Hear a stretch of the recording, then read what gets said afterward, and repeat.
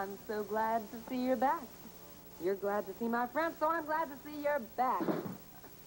Hey, but seriously, welcome to the show. Little old me? Why, I'm that wisecracking quipstress of the dark, Elvira, and we call the show Movie Macabre. Now, this time around, I'm serving up a little treat called Silent Night, Bloody Night. It's the tale of Yuletide gore. Meant to say gore. A tale of Yuletide gore that'll have you thinking twice about that home for the holidays baloney. It's Silent Night, Bloody Night. Another Movie Max biggie coming your way right after the advertisers shake their tambourines.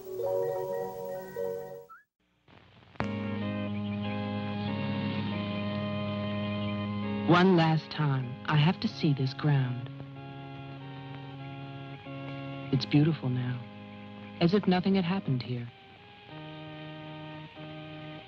Soon they will tear down the main house, and then nothing will be left. Nothing. Except what I remember. I grew up in the town nearby, where my father was the mayor, and where this house stood waiting for me. It was built by Wilfred Butler. We had never seen him, and he never lived at home. Until the day before Christmas in 1950, he finally did come back for the last time.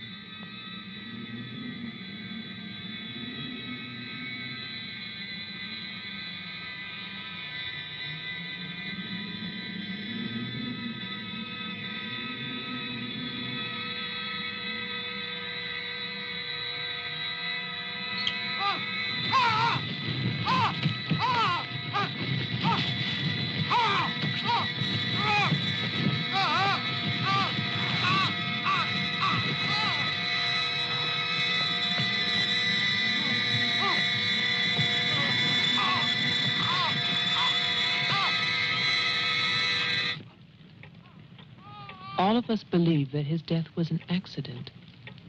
No one knew that another person had come to Butler House that Christmas.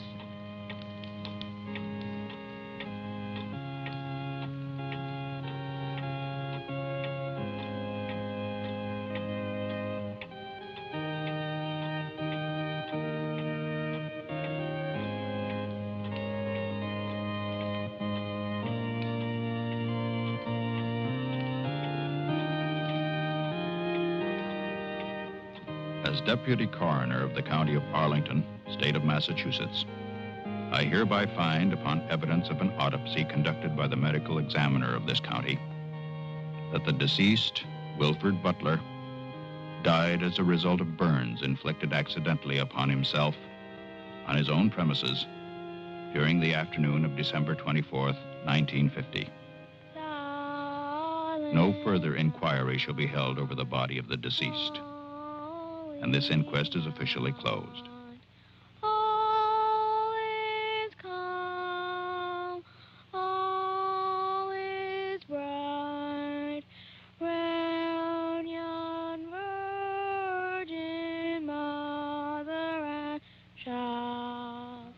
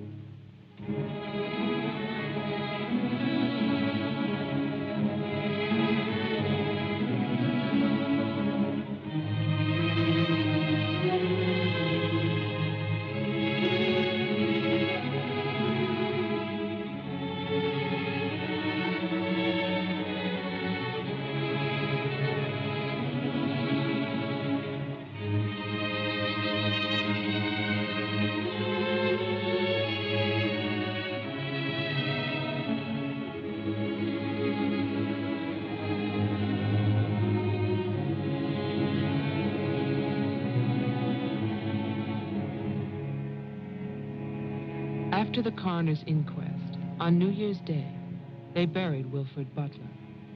There was no one there to mourn him. It was the funeral of a stranger.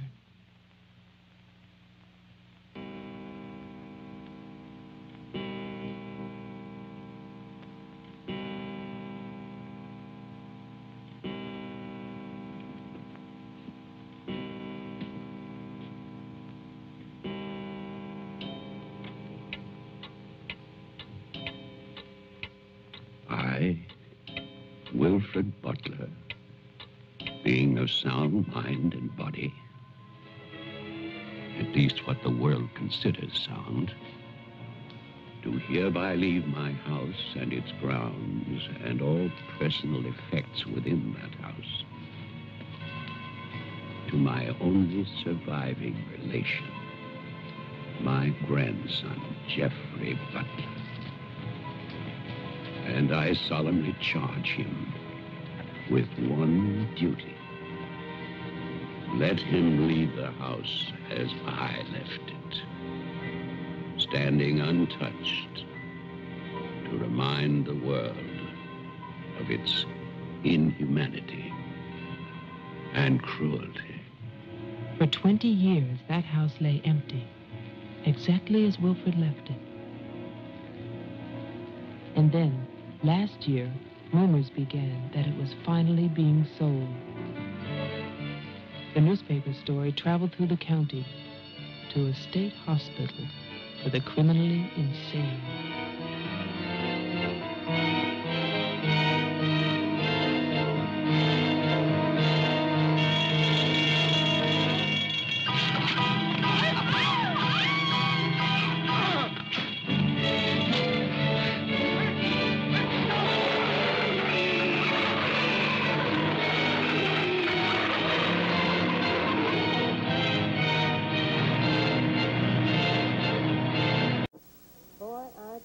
If there is two things I've always had trouble doing, one of them is trying to drive with a cup of hot coffee in my hand, and the other one is trying to drive with a monkey wrench. And let me just set the record straight on one thing. Maybe I ain't so big on the holidays. Okay. I mean, I find them kind of gushy and sentimental, and that ain't exactly my style. But even I'd never pull a dirty stunt on Santa Claus like the one they played on him in this movie. I mean, they knew he'd be coming down that chimney. That's what Santa does on Christmas Eve. So let's give the dowdy little old man a hot foot. Terrible. That's terrible. Maybe I'd put a little X-lax in his cookies or something, but I'd never set the old boy on fire.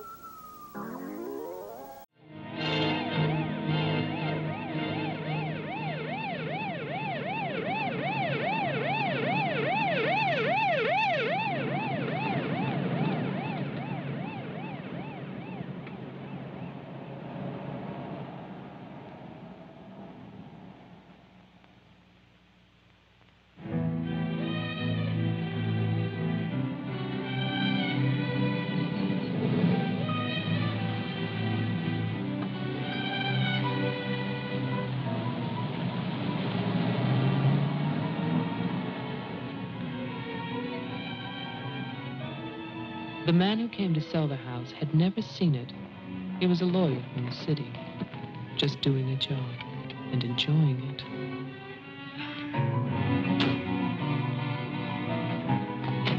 Stop! And look serious, please. Oh, you're hopeless. Oh, look! Hey, wait, where you going now? The mayor's gonna have a fit, kid. One more shot. Come on. Stay there. I want one together. And smile.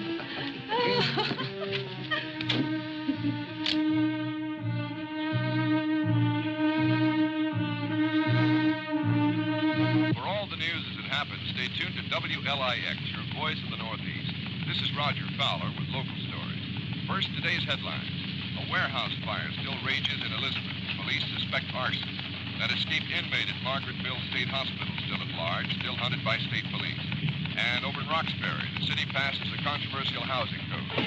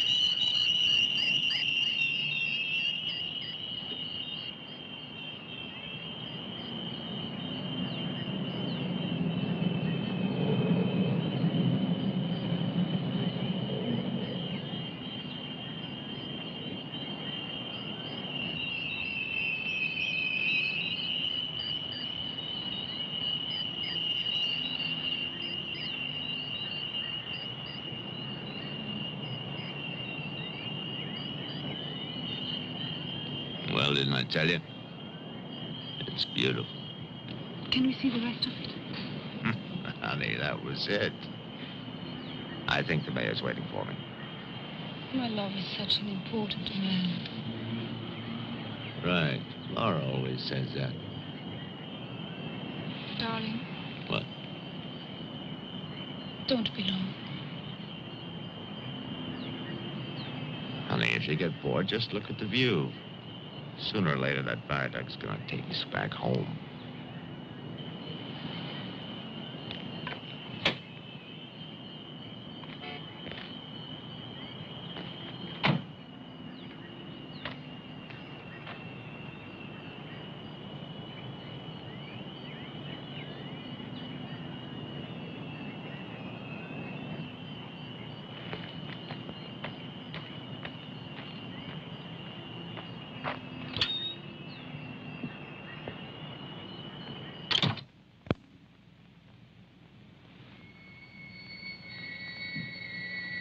Mr. Carter.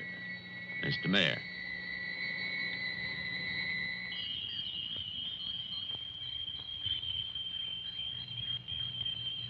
Let me introduce you. This is Charlie Toman, who publishes our weekly newspaper, The Patriot. Mr. Tolman? And this is Tess Howard. How do you do? She operates our switchboard. Oh, really? We call her the communications director. And this is Bill Mason. Mason? Our sheriff.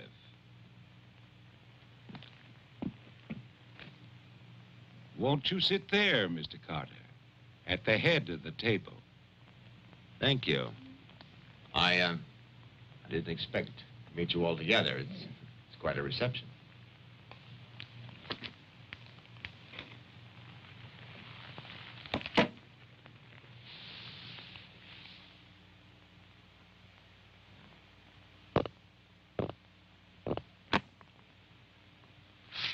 All right, let's begin.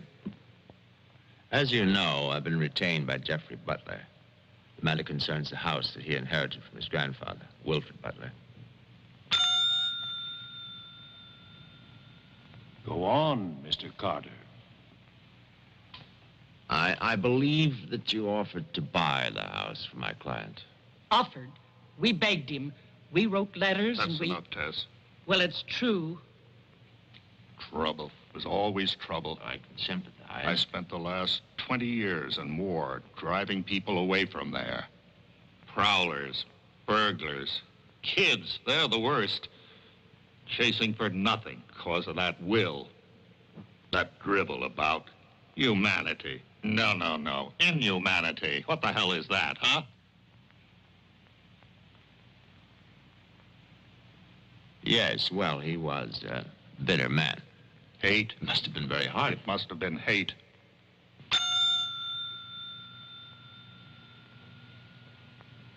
That man hated. Well, some people are like that.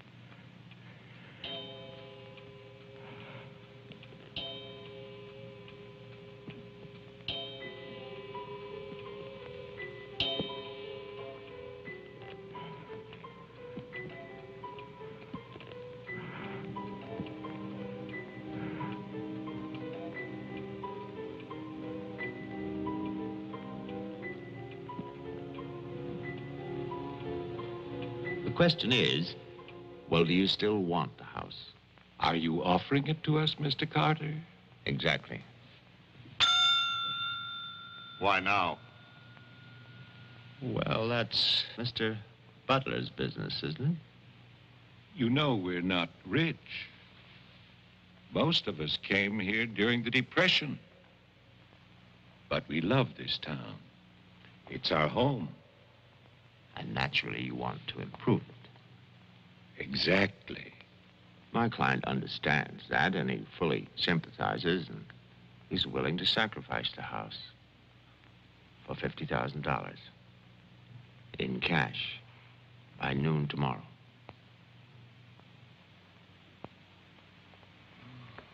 That's an awful lot of cash. It's also an awfully good bargain. You could go to Wilton. You could go now to the bank. Am I clearly understood? All that cash. Perfect. I'll wait for your answer till tomorrow. You're spending the night here? Yes, May I ask where? at the Butler house. We could put you up at the motel as our guest. No, the house is fine. The Paradise Motel. That's very kind of you, but I'm meeting Mr. Butler about some personal items. You'll want a phone. I can reconnect the line. Don't trouble, please.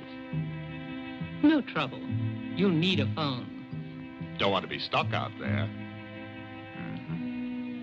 Well, you've convinced me. Thank you. By the way, have you known Mr. Butler a long time? No, I've never met him. He called me and asked me if I'd handle this for him. I said yes. He had the key delivered to my office. Mr. Mayor, Sheriff, Mr. Tolman, Miss Howard, see you all tomorrow. In fact, I'm looking forward to it.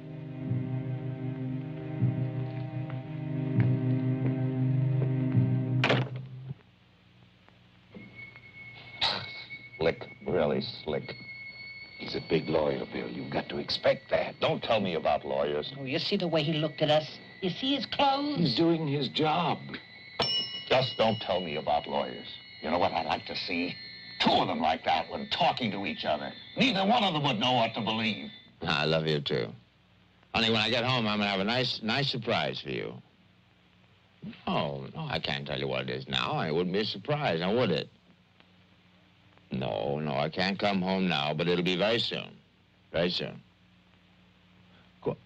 Honey, of course I miss you. Yes, I miss Mommy, too. Laura, how are you, kid?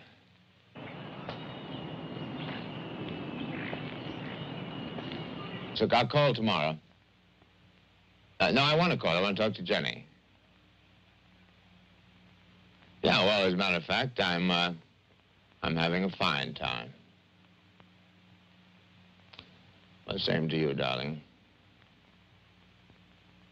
What do you mean, hostile?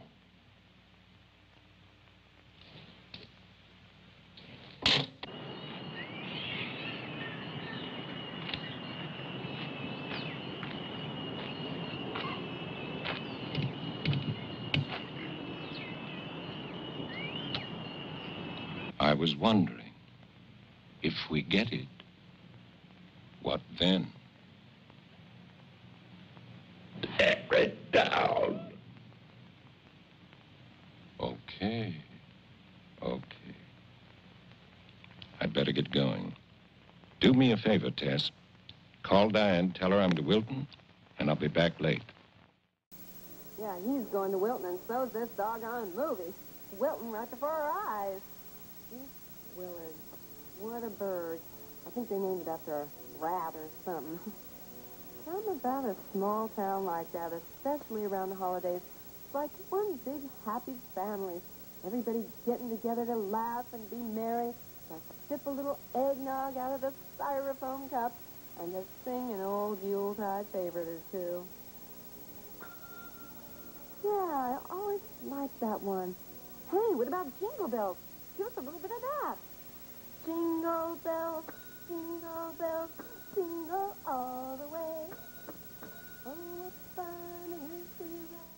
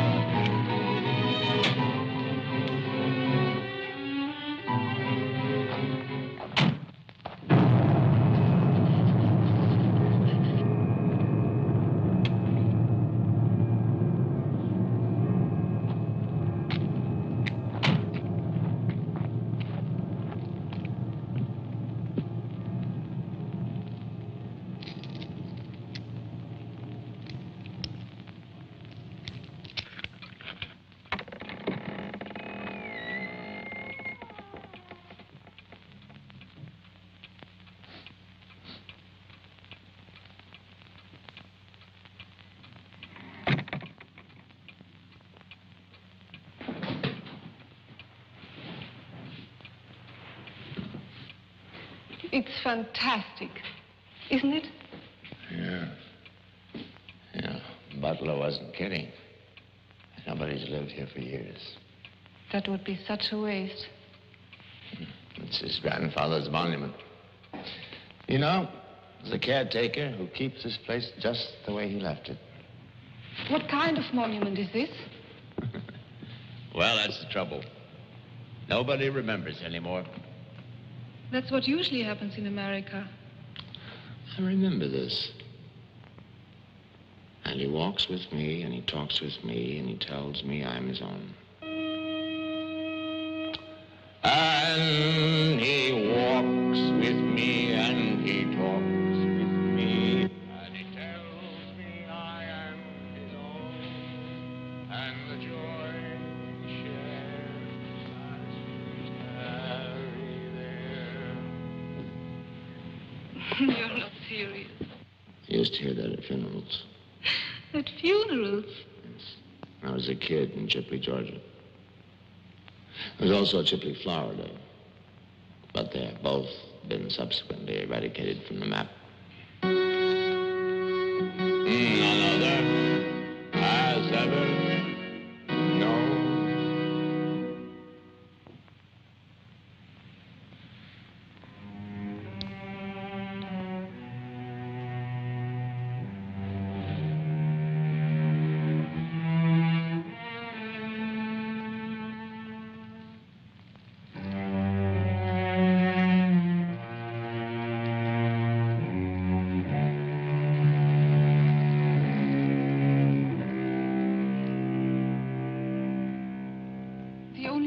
Was a delicatessen, so I brought you pastrami, salami, potato salad, macaroni, everything you like.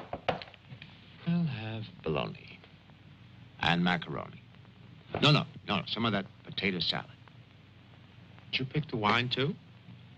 The delicatessen man took a personal interest in its selection. Oh, well, we got lucky again. That's early 1970. That's hard to come by. Can I have some, too? Of course you may.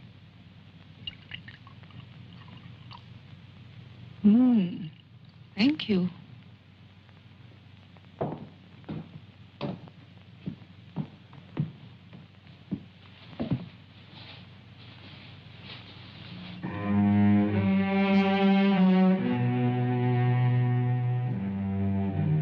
It must have been wonderful. What? The people who lived here. They must have had a wonderful life. Well, I hope they did. Wilfred Butler must have believed in something. Look at that stone fireplace, parquet floor, the mahogany, this table. Now, you probably think this place is made of wood, right? Well... Wrong. You know what his grandson told me? Underneath that wood, there's 2 feet of stone. The foundation is 8 bricks wide. Now, someday they're going to come in here and they're going to tear this place down and they're going to build little tract houses all over this property on quarter-acre and half-acre lots. And that bulldozer's going to come up that hill toward this house. And it's going to get the surprise of its life. They built a kingdom out here. Only nobody's left. No? Butler has a grandson. No. He's probably like the rest of us. Wants money. You know, he's asking $50,000 cash for this place, and if he only wait, he can get at least $250,000. But he won't take his time. So he'll get screwed.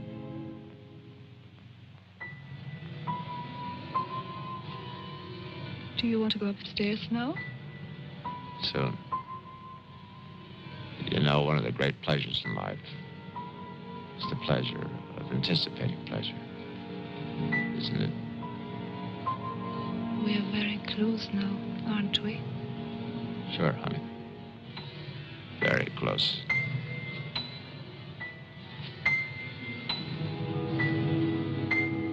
I don't see any beds yet.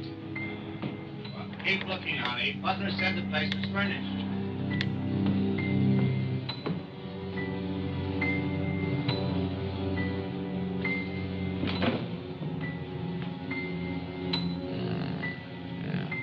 It's furnished.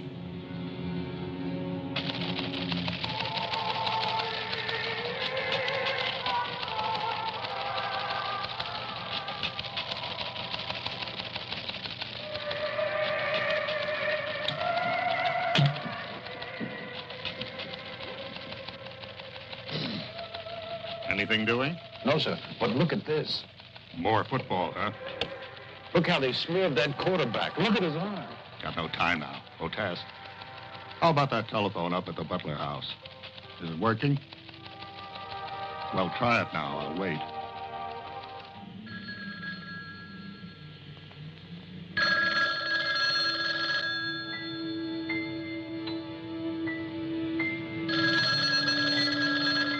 Hello? Oh, yes, Miss Howard. Yeah, the phone's working fine. Very nice of you to call. Thank you. Good night. Honey, I'm going down to the car to get some cigarettes. Be back in a minute. Okay. Don't get lonely. No, no.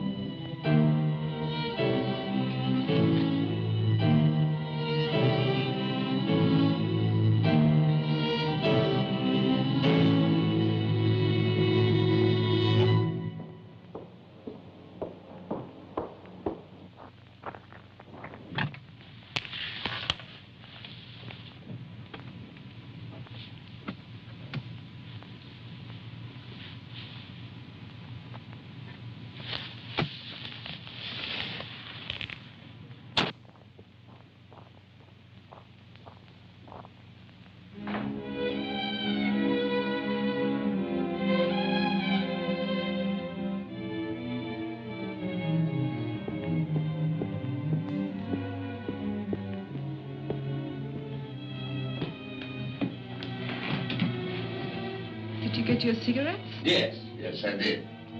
May I have one? Sure. Oh, it's the most amazing things. These cigarettes come in these very small packages these days. Oh, that's for me? Mm-hmm. Can I open it? Oh, no. Our Christmas is day after tomorrow. Is that an order? Yes, ma'am, that's an order.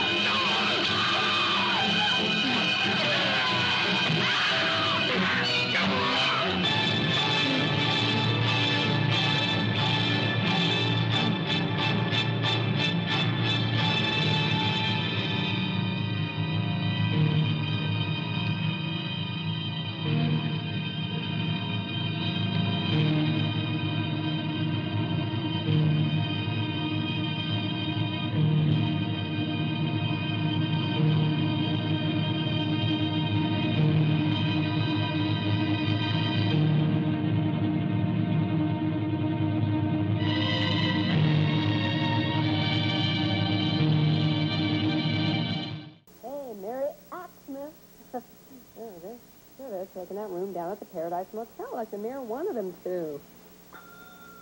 Yeah, you can say that again. Boy, I wonder if he moonlights as a desk clerk down there at the Paradise.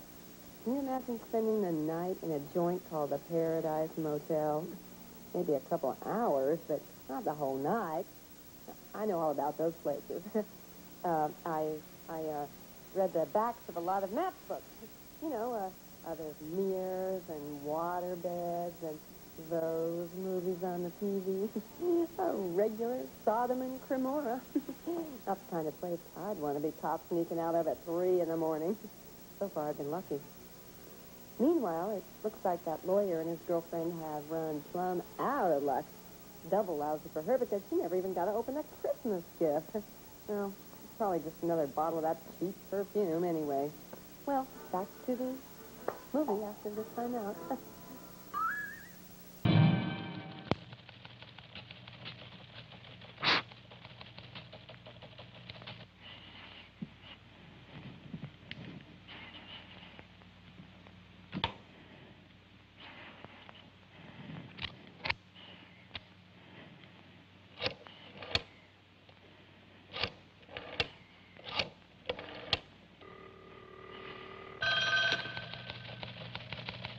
Sheriff Mason. Bill, someone's calling from Butler House. Okay, put him on. Go ahead now. Mr. Carter? I'm not Carter. Who is this? The honor. Butler. I'm worried, Sheriff. Carter's not here. Speak up, I can't hear you. I can't. I'm sick. Can you come here? What is it? What's wrong? His car's here, but he's gone. Won't you come? Okay. Now you stay put in that house. I'll wait for you. Please, hurry. I'm afraid. Now take it easy. I'm coming.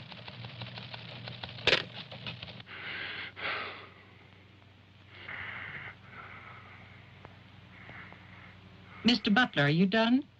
Tess, I have come back. What's that? Tess, I want to see you again. Hello? Who is this? You know me, Tess. It's Mary Ann. Tell the mayor. Tell them all. I'm waiting in my father's house.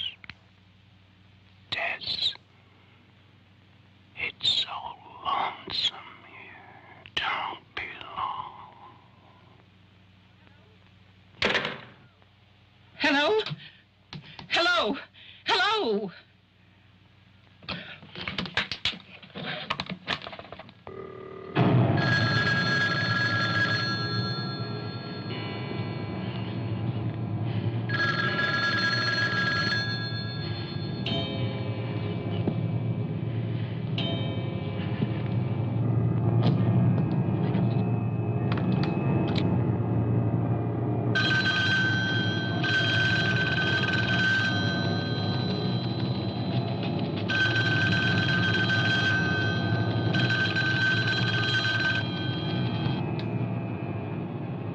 Oh, my God, where is everybody?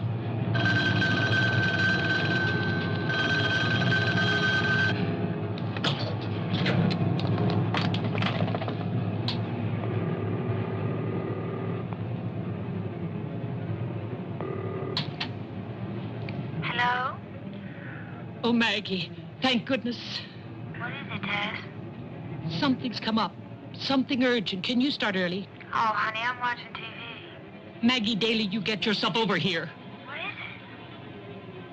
it? Just get moving, Maggie. Just please hurry.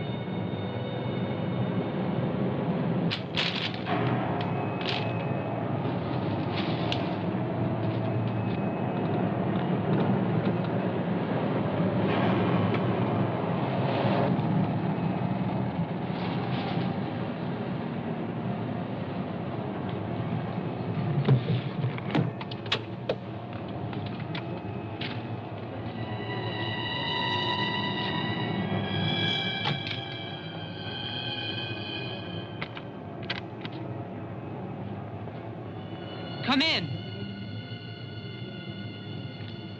It's open. Okay, mister, that's far enough. What do you want here? Mayor, Try again. My father's not home. And don't move.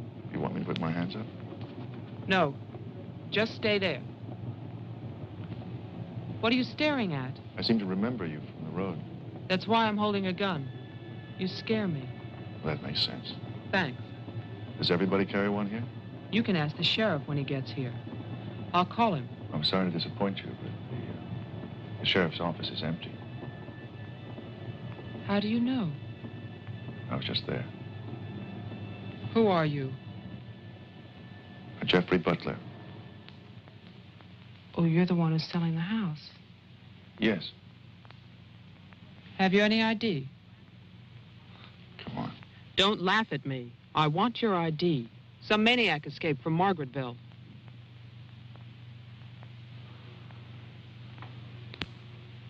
Okay.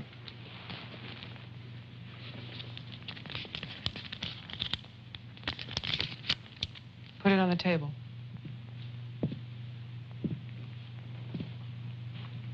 Now go back.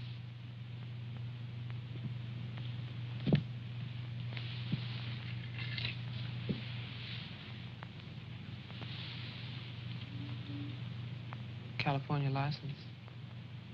Lucky you. Would you like to see my maniac card from the asylum? They'll give you one when you escape. There's a big scarlet M on it so people won't get confused. Okay. Look, I'm sorry about the gun. My father's in Wilton getting your money.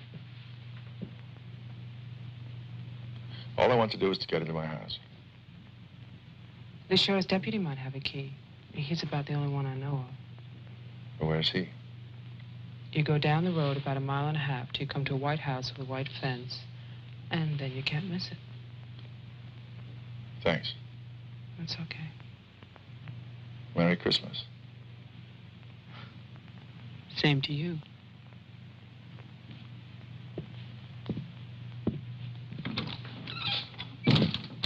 If I don't call back in an hour... What? Call the mayor or Mr. Tone and nobody else. Promise me you'll do that. Well, sure. Mark it down, honey, so you'll have it.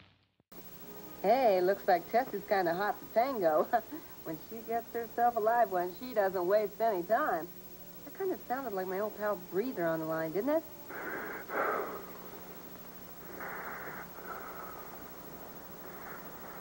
Mr. Butler, are you done? I've come back. What's that? I want to see you again. Hello? Who is this? Breather called the other day to whisper sweet everythings in my ear. What a guy. If you ever see him in a police lineup, you'll recognize him by the black and blue marks all over his body. Yeah, that's from people touching him with a 10-foot pole. Meanwhile, it looks like all you really need to score in East Willard is a California driver's license. California license. Lucky you. Yeah, lucky you. I flunked that test 4 times. That license and about $30 should be good for a room down at Paradise Motel. Well, there's more Ghoul-tide merriment when Silent Night, Bloody Night continues. West on Route 5 to Butler House. You'll hear from me.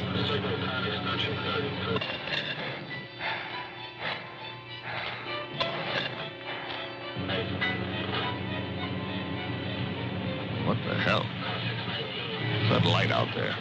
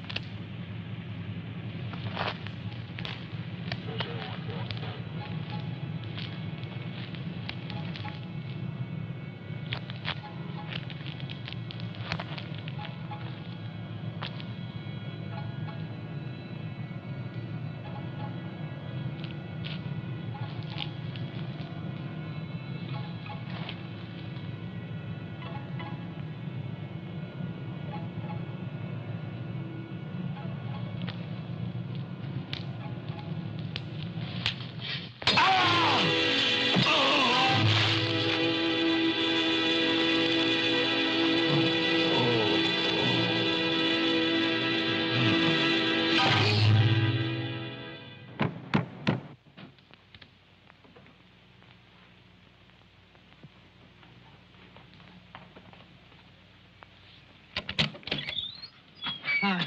Hi. Did you find the deputy? No, I wasn't there. Oh. I was thinking, isn't your lawyer supposed to be at the house? The door was locked. His car was there, so I borrowed it. You mean you stole a car? Yeah. Keeping it warm. What if he needs it? Let him find me. Who's coming to dinner? Oh, Daddy. We always have dinner every Thursday. Do you want something? No, I ate Paradise Motel. Yeah, I know. It's awful. What about a drink? Yeah. It's cheap bourbon, but that's a big favorite around here. Do you want ice? No, straight. You look tired. I am tired. Well, here's to a fast dollar. Cheers.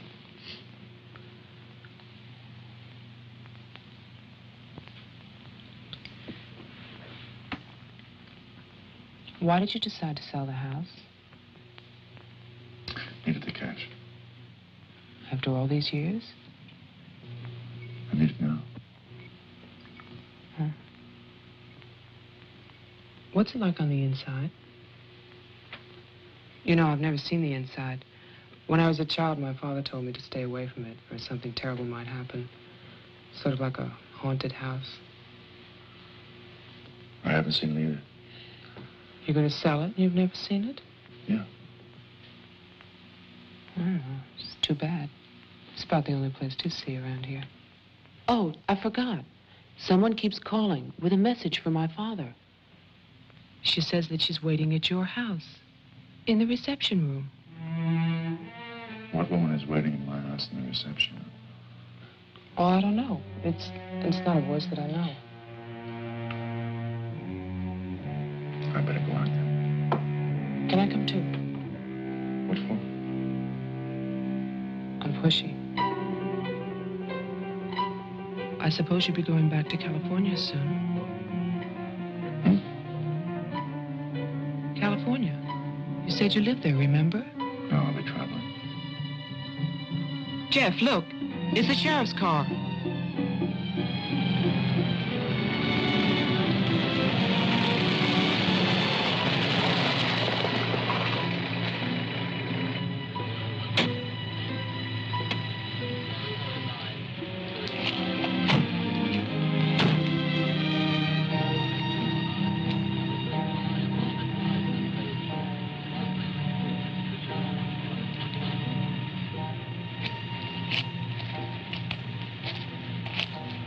There's a light.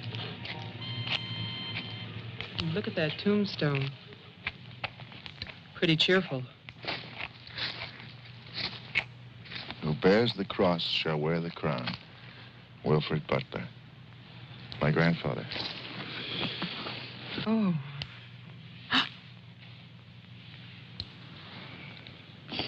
Someone left their sunglasses in the snow. They're the sheriff's. My lawyer's missing. So is the sheriff. You get strange phone calls. And now someone's fascinated by my grandfather's grave. Let's get out of here. You still want to go to my house? Yes. But I don't want to go alone. Listen. I'm not nervous. Well, of course you're not. Oh, it's the cold. I'm shaking from it. Let's get out of here. Okay. We'll get help in town. It's 10 minutes drive.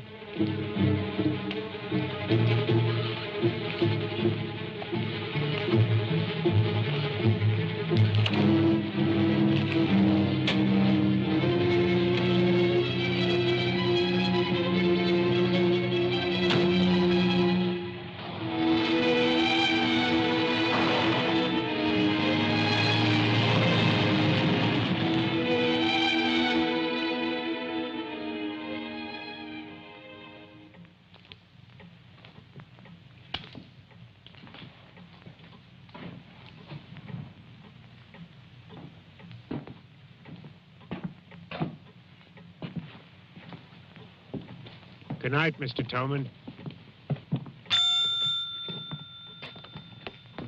Have a nice holiday.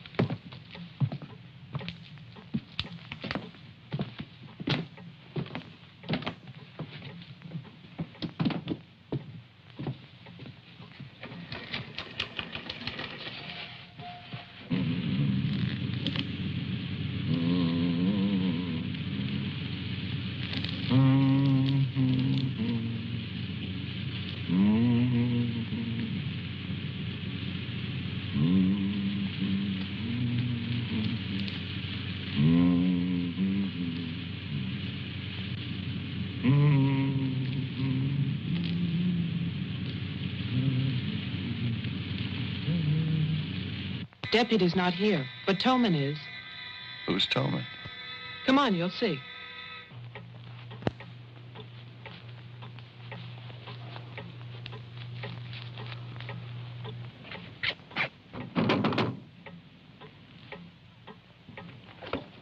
Mr. Tolman, wait. No, please, I have to talk to you. I'm sorry. This is Jeffrey Butler. He's the one who's selling the house. He can't get inside the place. And my father's gone to Wilton. So we wondered...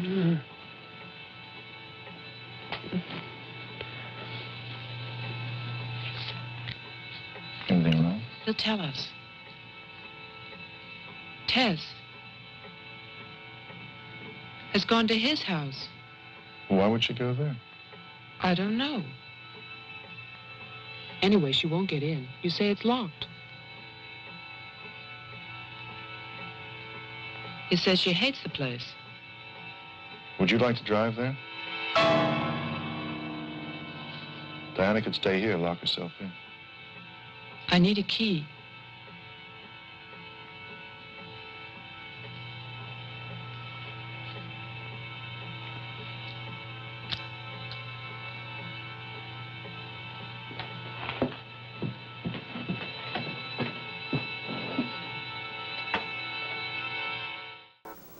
Now, doesn't that chick seem just a little too willing to put her trust in that Jeffrey Butler fella? I mean, I don't know about the rest of you, but he gives this mistress of the dark the creeps. I mean, just take the way he smashed in the window of his car. Now, I have locked myself out a few times in my life, okay? But I've always used the old coat hanger trick, not a tire iron. Well, guess if you're a girl living in East Willard, you can't afford to be too picky. Take whoever comes along, even if he might be a maniac. Right now, she's saying to herself, well, what the heck? He may not be the best-looking guy in the world, and he ain't no snappy dresser, but he does have a California driver's license. Okay, more hot times at the Butler house are coming up, so stay glued. We'll be right back.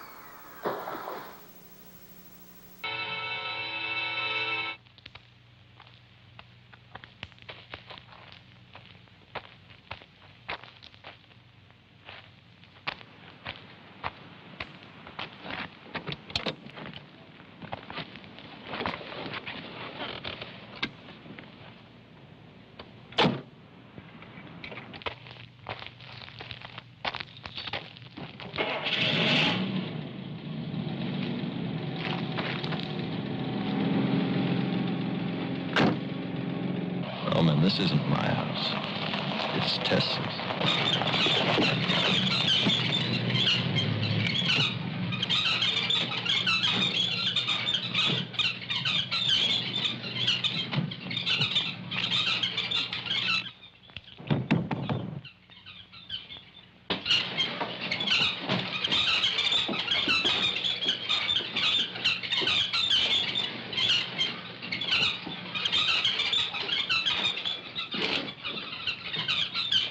Well, Tess isn't here.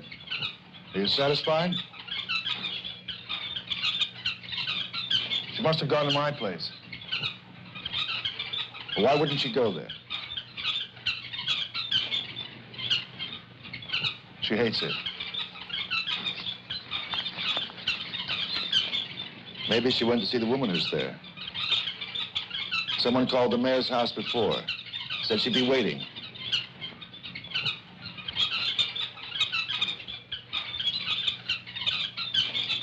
What is it?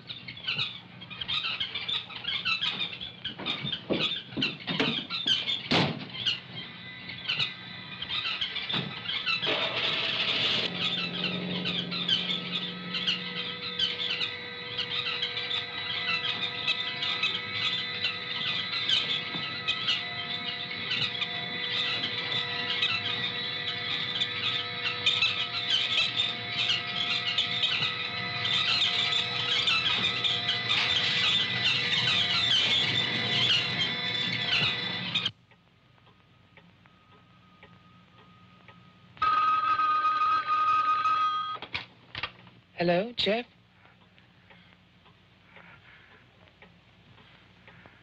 Hello? Is anybody there?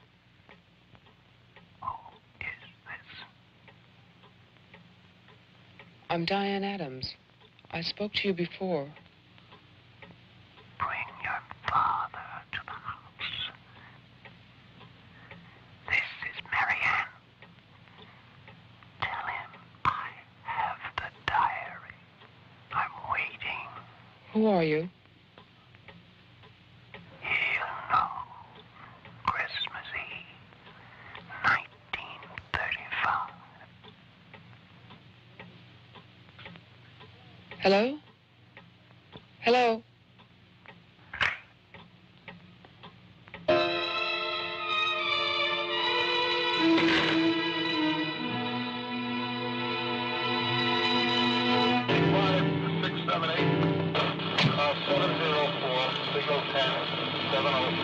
Charlie. 704, signal 10, 704, C Charlie.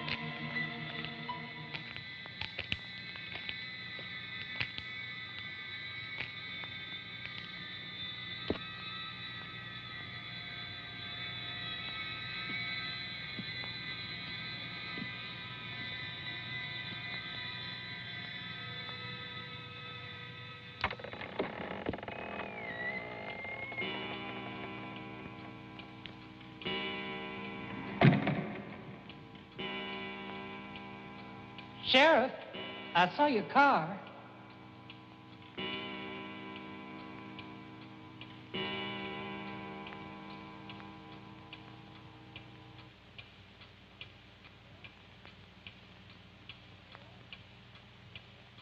Bill? Is that you?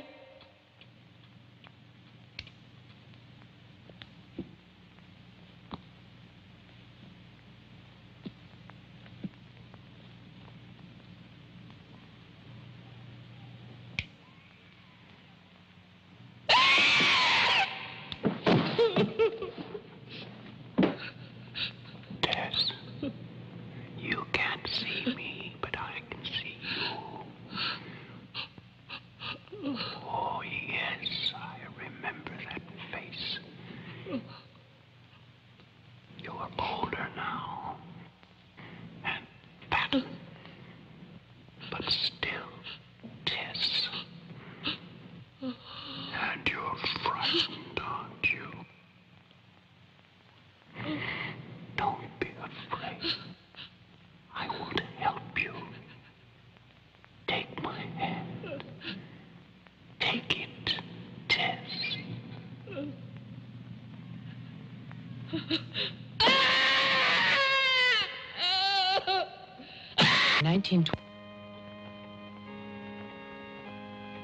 The person on the telephone said 1935, Christmas Eve.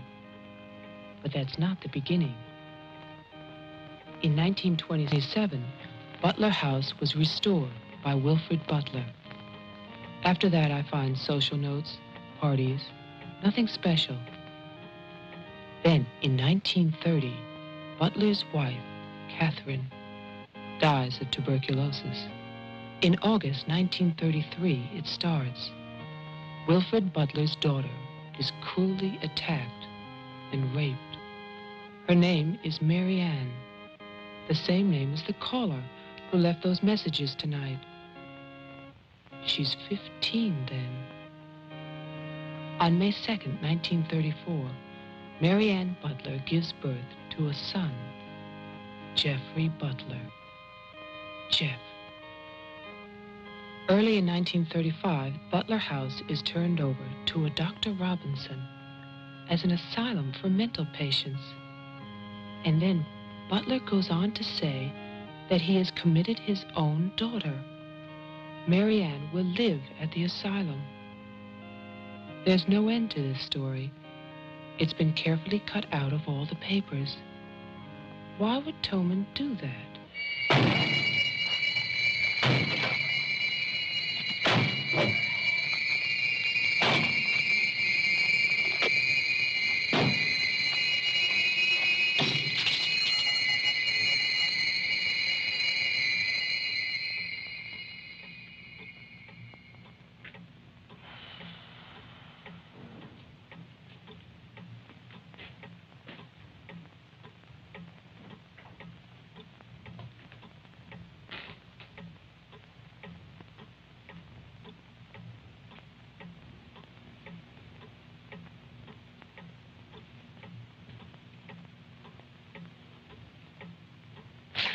You scared me. Oh, what happened? What happened is, Tess has 40 bird cages. Toman is hysterical. Everybody's at my house but me. It's cold outside and you forgot to lock the door. Joe, how old are you? How old am I? You mean, how many years have I lived? Yeah, same thing. No. There's a lot in the paper about your family. I don't want to talk about my family. Wait a minute. There's a woman calling, and she says her name is Mary Ann. That was your mother's name, wasn't it? My mother died in childbirth. That's when I started traveling. It's not what the papers say. What's your point? I just thought that you should read something for your own good. Nothing you could tell me about my past or future would be for my own good.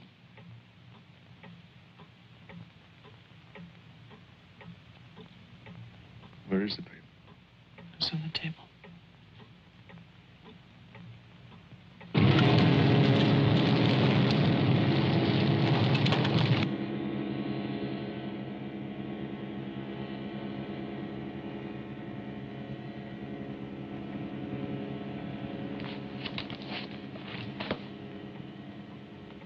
It's so stupid to lie.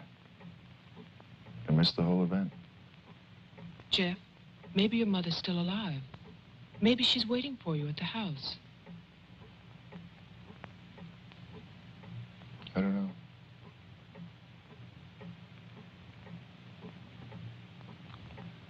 Come on. No more side trips.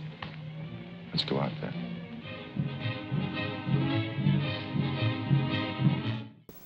Okie-doke. Time to take our instant poll. Time to find out what you, the viewers, think of this week's movie. You, sir, what do you think of Silent Night, Bloody Night? I don't know. Well, that's fair enough, an honest answer. You, miss, how do you feel about the movie? There's no end to this story. Well, I admit it's a little slow in places. Oh, I wonder how she talks without moving her lips. Cool. Oh, you over there on the phone. Are you enjoying this movie? Yeah, well, as a matter of fact, I'm having a fine time. One yes, one no, and one I don't know. You, sir, you look like you might have an opinion. What do you think of Silent Night, Bloody Night?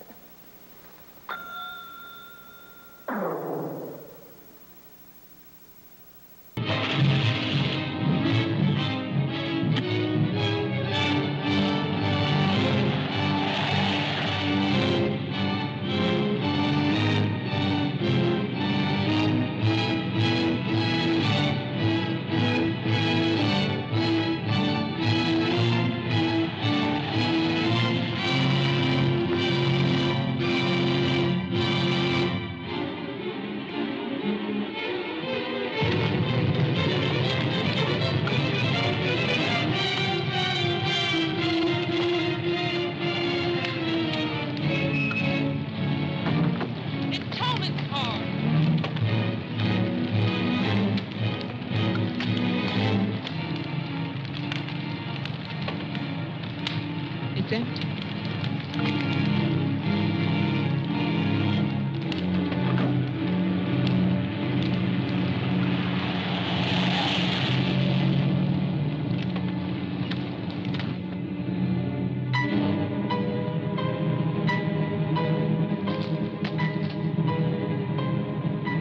Jeff, look!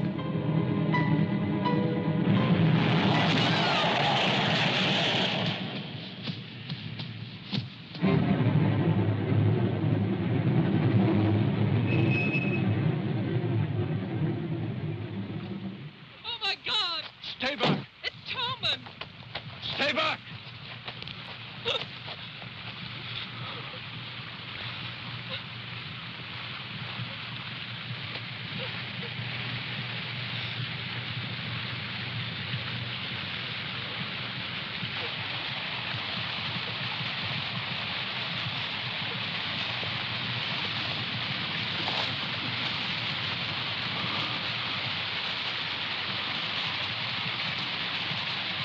She's dead.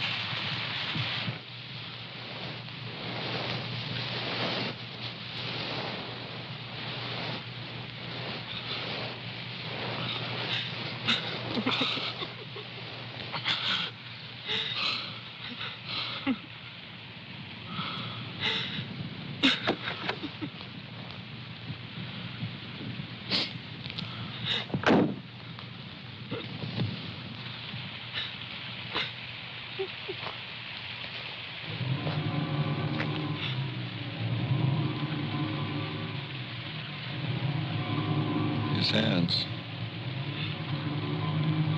Somebody cut off his hands. You killed him. You killed Tolman. He's asking for help. You killed him. Get in the car.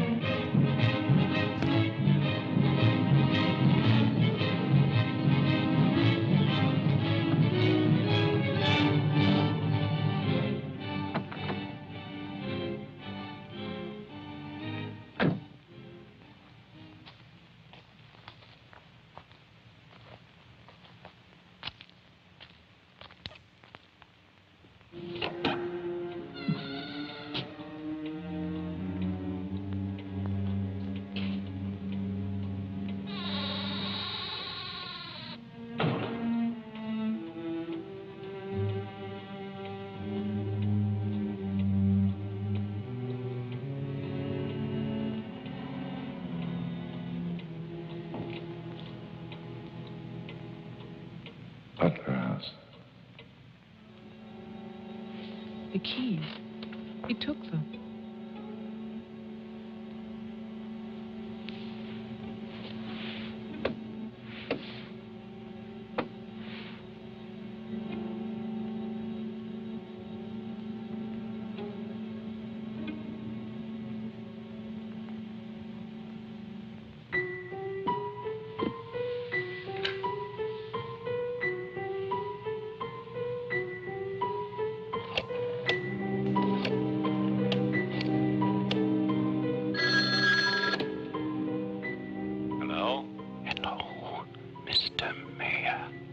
Yes, what? This is Marianne Butler. I'm calling from my house. Won't you come over here, Mr. Mayor? We're having a reunion. Everyone's here, even your daughter.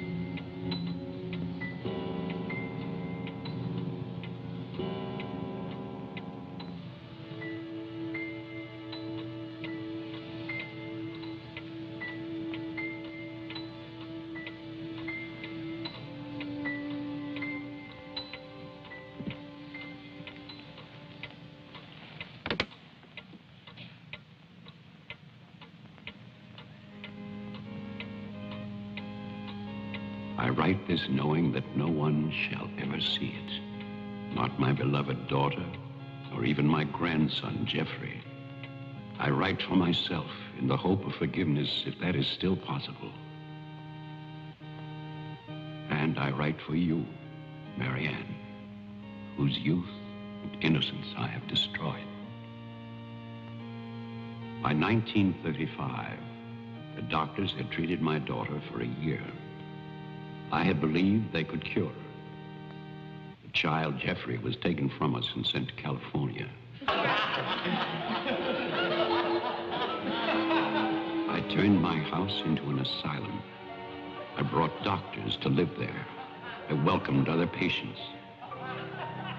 Eustace, all of it.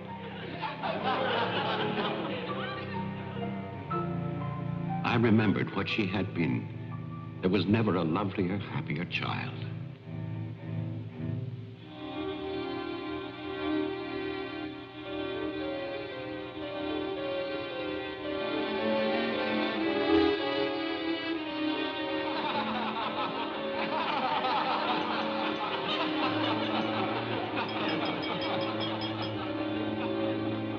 Ladies and gentlemen, now quiet, please. I propose a toast.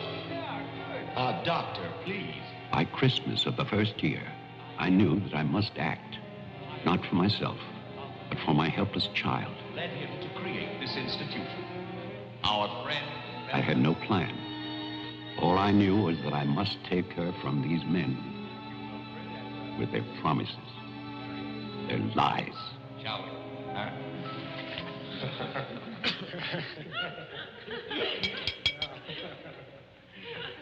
For he's a jolly good fellow, for he's a jolly good fellow, for he's a jolly good fellow, which nobody can deny, which nobody can deny, which nobody can deny, for he's a jolly good fellow, which nobody can.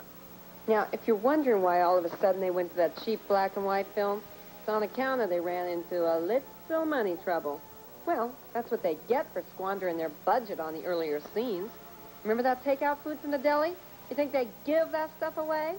And what about smashing that windshield? I mean, you think those things are cheap to replace? Heck no. And what about all the times they forgot to turn off the red light on the sheriff's car when the engine wasn't running? Huh. Forget it, Die Hard. You're gone and ran that battery down just like Jeffrey Butler ran down John Carradine. New battery's going to set you back a good 50 buckaroos. All that cash. Well, no. You might want to charge it. Charge it, yes. I knew that they would gorge themselves into a stupor that afternoon. It was their celebration. I expected no less. Since they had come into my house, they had acted as if they owned it. They had behaved like poor relations, half guilty, but finally unable to control their appetites.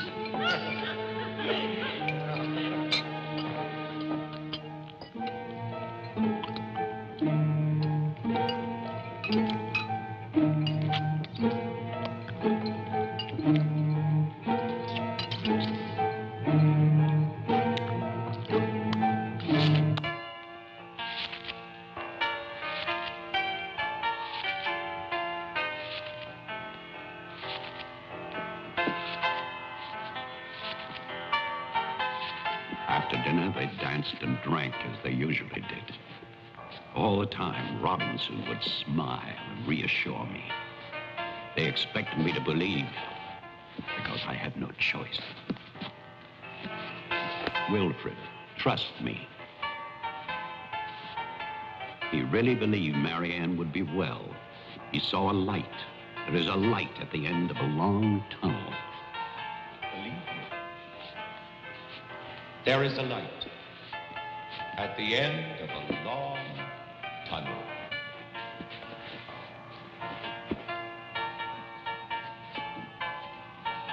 Stay here, Doctor.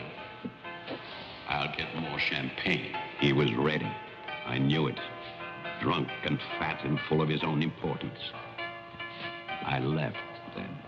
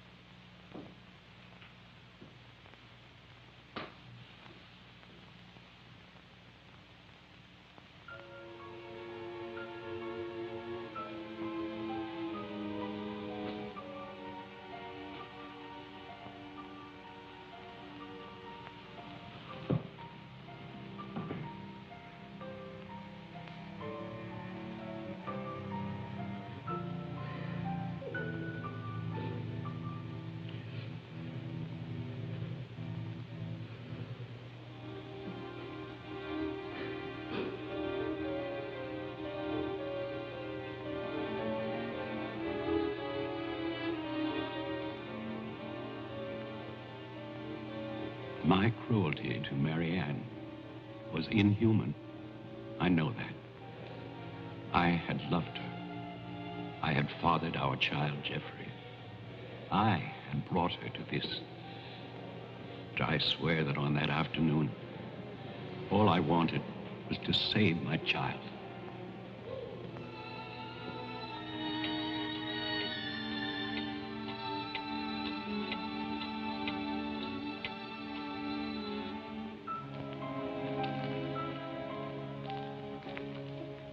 My hope was to get her away from that house.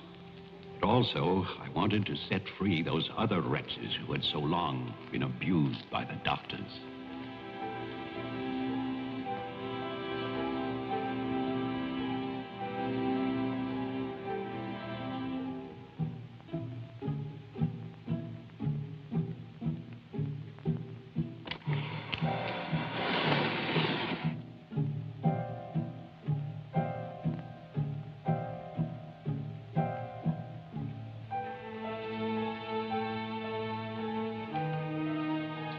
I knew what they might do if these inmates were freed. And this is my guilt. I knew, and still I freed them.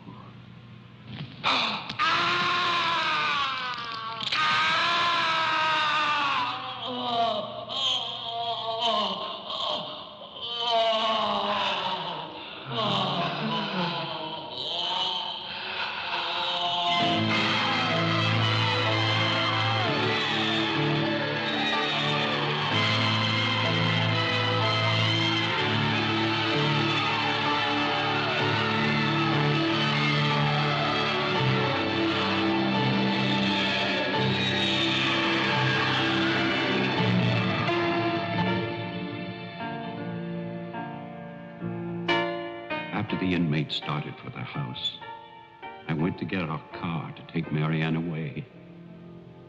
I do not know exactly when she slipped away from me. I assume that when they saw her in the dining room, The inmates believed her to be part of that household which they hated. And so, they killed her. Later, there was a celebration. And then most of the inmates fled. I don't know where. But I shall never forget what they did to my child. Since that Christmas, I have lived in prisons and asylums. Lived anonymously, as an animal. I have wandered in bitterness until all seasons have become as one. And that is a season of vengeance.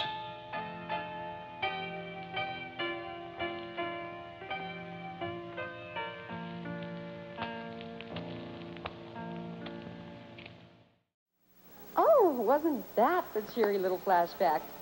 Ugh. That Butler house looked like it was a fun joint back in the old days.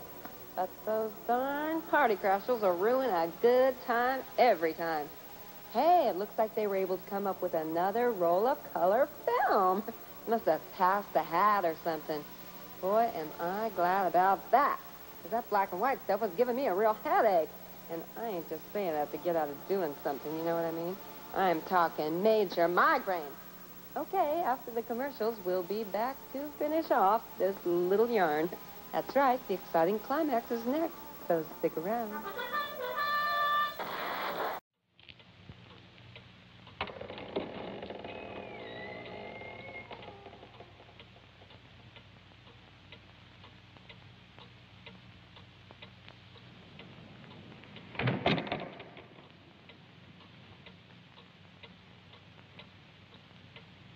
Jeff.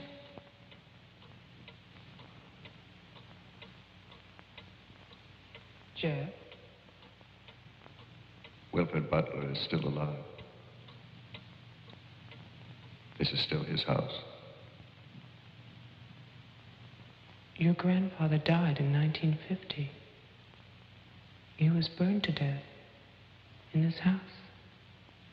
My grandfather poured gasoline over a squatter he found here. The town wanted to believe he was dead. They still do.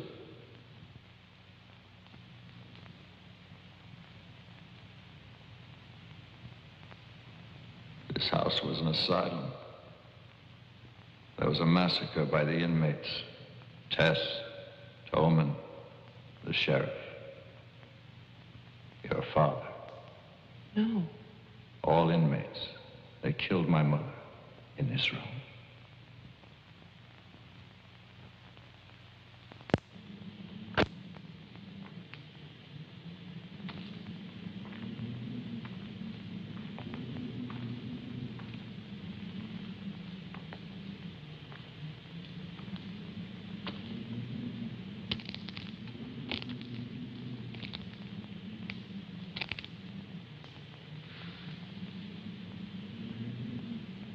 Who's that? Who's there?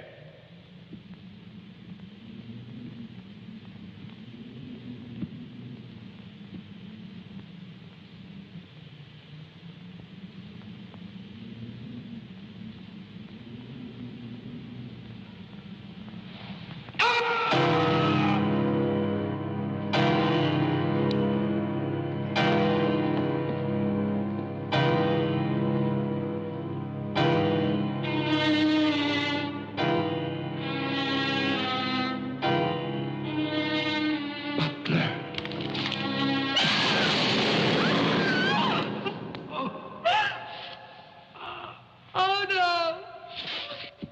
No. Oh, God, no.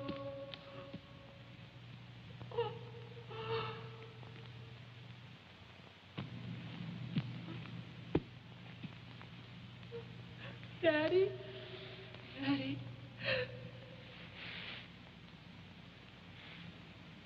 Diane? Jeff? Jeff? No. No. Jeff, why? Why? Sorry. Marianne.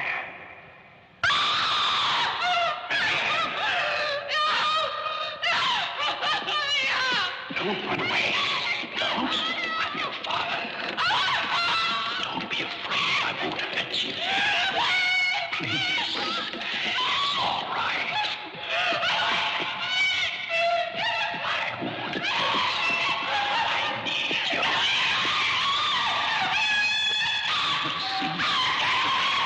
I waited for you. Please. Please.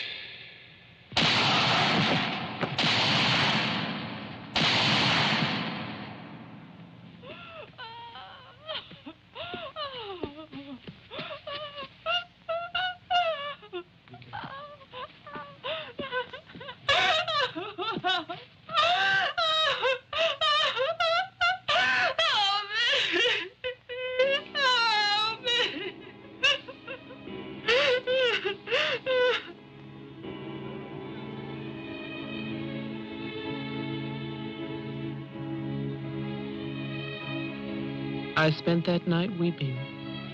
By morning, there were no more tears.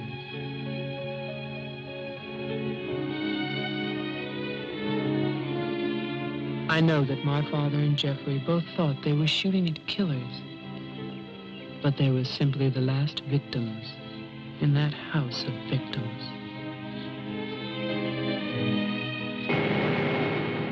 And now, a year later, they will tear down Wilfred Butler's monument. But they can never destroy my memories of what happened here.